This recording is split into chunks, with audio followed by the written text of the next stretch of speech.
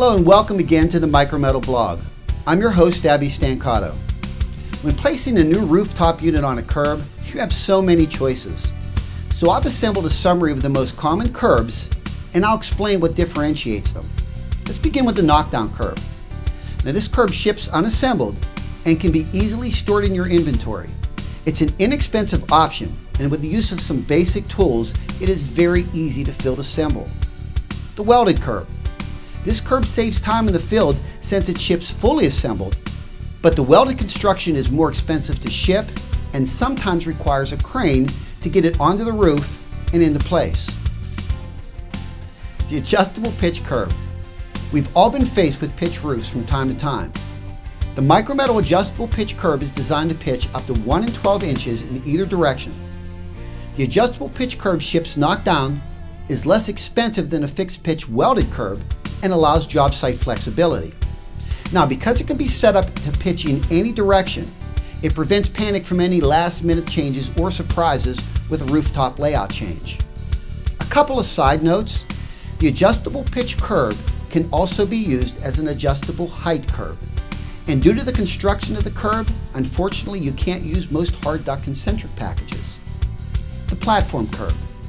Now this curb type has an insulated metal covering, standard wood nailer, and is intended to support a horizontal rooftop unit, split system condenser section, or any other similar type item. It can be roofed in or fastened to a concrete slab. Do you have a dedicated down discharge RTU but need it to work in a horizontal application? That would be the horizontal curb. Now, a horizontal curb accepts a down discharge RTU and it redirects the airflow out of the sides or ends of the curb, converting it into a horizontal application. Contact our customer support department for your best solution. The structurally calculated curb. Now, there will be times that the building code will call for a calculated or seismic rated roof curb that is approved and stamped by a professional engineer. These requirements are often based upon the California Building Code and International Building Code. Now, most states will accept the California state submittals. However, MicroMetl offers stamped submittals from a multitude of other states. Vibration isolation curbs. The isolation curb contains strong steel springs with a 2-inch deflection. They are designed and engineered to control noise and vibration of packaged, curb-mounted mechanical equipment from the roof structure. Please note, our standard vibration isolation curb is not stamped and approved by a professional engineer and is not designed or rated to be seismic. The wind curb.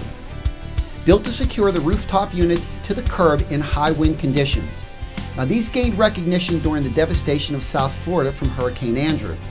The wind curb is PE stamped and requires field anchoring. Over the next several blogs, I'll be getting deeper into all these curb types, so stay tuned. I'll see you soon at the MicroMetl blog.